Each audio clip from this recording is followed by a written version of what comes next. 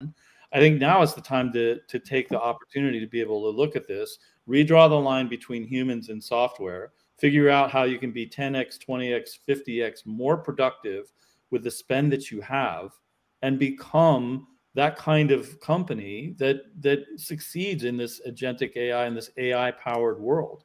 I think that's the fun part right now. Ben, could you answer the question I didn't ask? Okay, something that's on your mind based on the conversation we're having. What haven't we touched yet? What area, what angle we didn't bring up yet? I can name a few, but I'm interested what's on your mind. No, I think we've talked about a lot of stuff, Irene.